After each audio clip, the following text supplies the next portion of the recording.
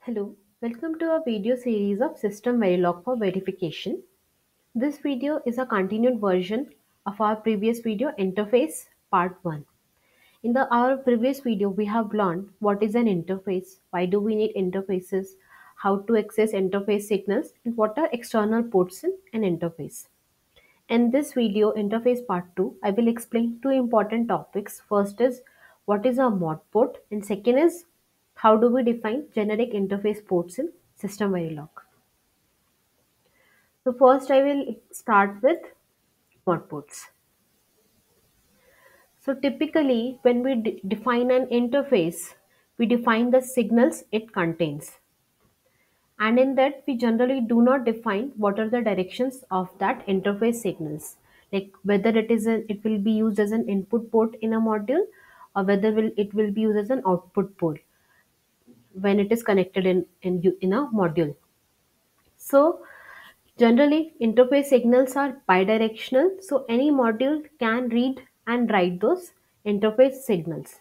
But in a practical scenario, a connection between two modules will always have a direction associated with it. So let's take an example of a transmitter and a receiver module.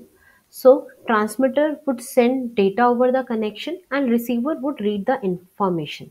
So when if we would want to connect these transmitter and receiver modules using an interface, then the interface signals should be used as an output in the transmitter, since transmitter will send the data, and those interface signals should be used as an input in the receiver, since receiver would read the information. So in practical scenario we would want to specify that certain signals in interface should only be used as inputs or outputs in a certain module. So let's see how we can do that in our system verilog interface.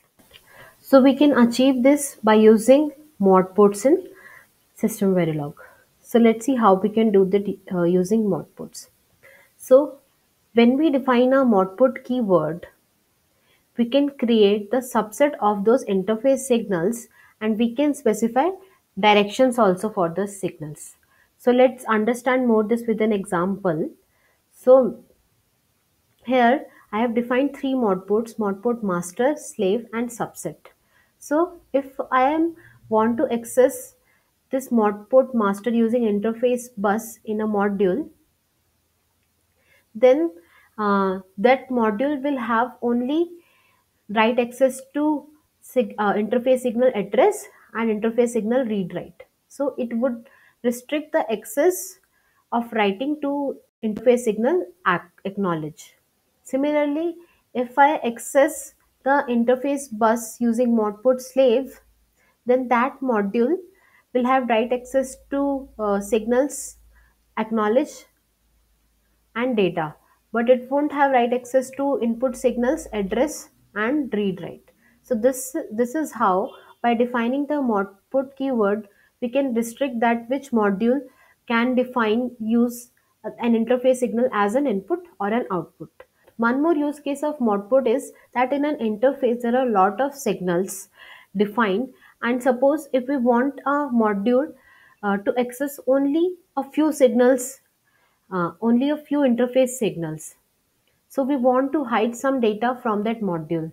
So in that case, also we can use modport. So here I have defined a modport subset. So when a module access the interface bus using this modport subset, then it will be only able to access the interface signal address and data. It will restrict access to other interface signals like acknowledge and read write. So while defining the directions for the selected signals in interface, we do not need to declare the data type and size again. So here we have seen that using modput keyword, we can create the subset of the interface signals and we can specify directions for the signals as well. So here we have seen how what are modports and how we can use them. So in this slide, we have seen that how we can define the modports in an interface. In the next slide, I will explain how we can select these interface modports in a module. So uh, there are two ways for selecting the mod ports. So while defining a module, or while instantiating the module, we would want to define that which interface mod port it would want to use. So there are two ways through which we can do it. First is we can select the mod port while defining the module itself, and second is we can select the mod port in the module instantiation. So here I have declared two modules, module mem and module processor.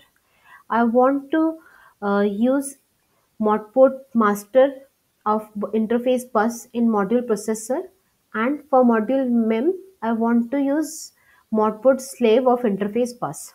So here when I am declaring the module mem, the first step is I would declare the list of ports used in this module, and the interface comes as one of the ports. So while declaring the interface port, there itself I can declare which mod port this interface would be using.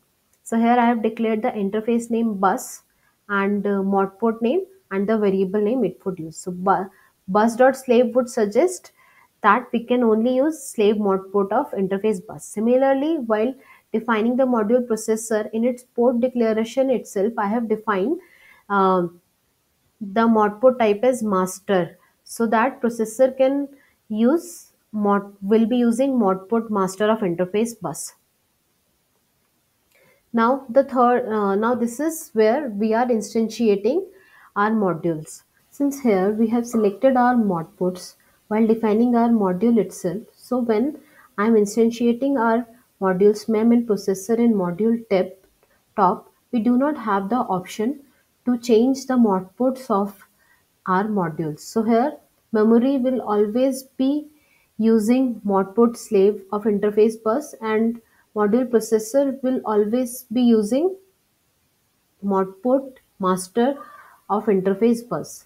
And suppose if I want to use different instance of module, and I want to change my Modport selection in every instance, then how we can do that? That we will see in our second method, that we can also select our Modports during our module instantiation itself. So here when I am defining our module mem and module processor, here I have not specified which Modport it will be using. I have only defined that it will be using a bus interface. No Modport has been specified yet. So when I will be instantiating these modules in our module top, here I can specify which modput it can use. So here memory will be using modput slave, and CPU will be using modput master. Similarly, I can create other instances of module mem and processor, and instead of slave I can give master or any other modput also. So this makes our selection of modput more generic, so that while instantiation, any instance of our module can use any modput type. So this is how we can select our modput. So this resolves our previous problem also. Like in the first example, we were not able to change our modputs during the instantiation. So here in the instantiation itself, we can change our or define our modputs. In the next slide, I will explain what is a generic interface port. So before moving to the next slide, I will explain what is a type specific interface port. So up till now, whatever example we have seen only the example of type specific interface only. So here if you see that for using interface bus while declaring the module ports, while declaring the module ports of module mem, we were providing the data type as interface name, that is bus. So instead of that, we can use keyword interface also. So let's see how. Suppose we have two interface APB and interface USB. So like we have seen in our previous code, that in specific interface ports, the port is declared using the name of that particular interface. And in generic interface port, instead of using the port name, we can declare that port using interface keyword also. so that any type of interface can be connected to that port. So let's see using an example. So here I have defined a module bridge. So unlike our previous example, instead of giving the interface name here while declaring the ports, I am using interface keyword. So in this module top, when I am instantiating this module bridge B1, so here uh, when I am connecting the interface, I can connect interface of type APB also, or interface of type USB also. But in specific interface ports, if we see that here I have defined a module bridge, and in that I have defined that bus A is of interface type APB and bus B is also of interface type APB. So when I'm instantiating this bridge in a module top, so during the interface connections here, bus A I have connected with APB1 and bus B also I have connected with APB2, which is of interface type APB. Since here we have already declared that our interface should be of type APB, so this is a correct way. But in the next statement, I have instantiated the bridge B2 where I have connected our bus B with USB1, which is of interface type USB. But in while declaring the interface as a port, I have defined that bus B should be of type interface APB. So that's how in specific interface ports it restricts that whatever interface type we have defined in our module port declaration, only those interface can be connected while instantiating the module. While in generic interface port, since we have used the keyword interface, any type of interface, that like here we have two types of interface, APB and USB, and here we have created three instances, two of APB and one of USB. So USB and APB both can be used connected to our bus A or bus B interface of our module bridge while instantiating it. So this is how generic interface provides a more option where we can where any type of interface can be connected to our port. So in this video we have learned what is our mod port and how we can select our mod ports in our module, and what is a generic interface ports and how we can use it in System Verilog. Thank you.